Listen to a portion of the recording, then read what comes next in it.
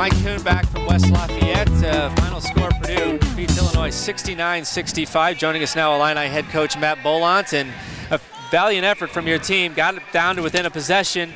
Just talk about, first off, the comeback for the Fighting Illini. Yeah, I thought we showed a lot of heart in the second half, and I was really proud of Jalen. I thought played really well.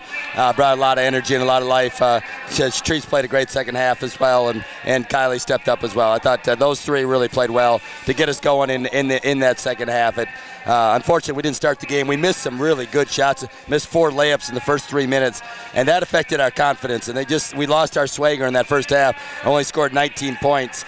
Came back and scored 46 in the second half. But we just lost that swagger too long in the first half.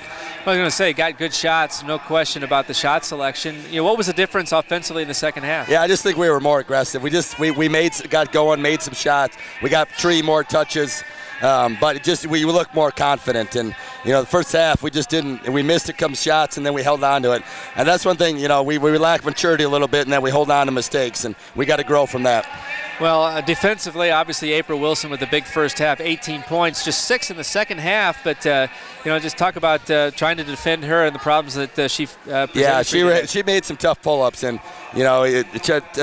try to keep her from getting all the way to the rim, shooting rhythm shots, and she made some tough pull-ups, couple over tree, but we got beat off the first step too many times. She got a straight line drive, and our guards didn't do a good job in the first half absorbing that first step that she has.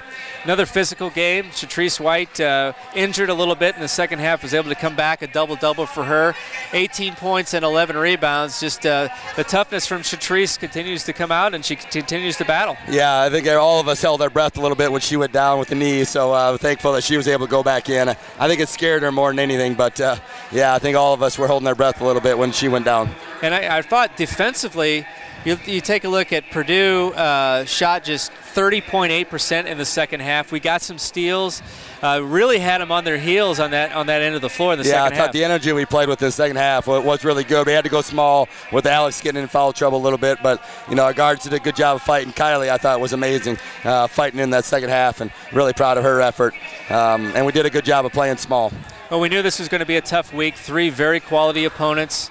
How do you assess the team right now? I'm assuming probably I don't know if you need a day off with school being out, but maybe you give them a day off. Yeah, they need a day off tomorrow, and we all need a day off, honestly. We've been going really hard and recruiting and doing all of it, and so I told the staff, take a day off tomorrow, and we've been getting after it and trying to get better. And, obviously the injury to CC has affected us, but we got to get past it and find a way to win games. We played our heart out in the second half, and if we play like that for 2 halves, I can certainly live with the result. All right, Coach, thank you very much for joining us, and we'll talk to you on Thursday. All right, sounds good. This is Illinois head coach Matt Bollant. The Fighting Illini fall today 69-65.